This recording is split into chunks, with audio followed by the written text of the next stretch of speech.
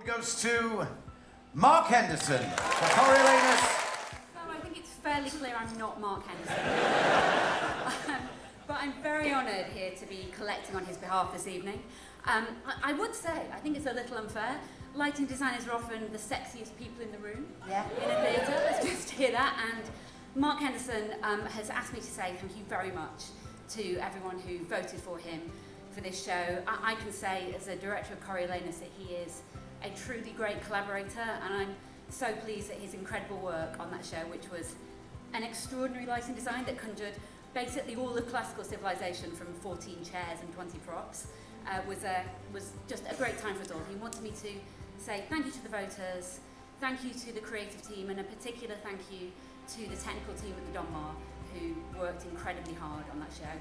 And he's very sorry he can't be here this evening. Thank you very much. Josie Rourke, ladies and gents.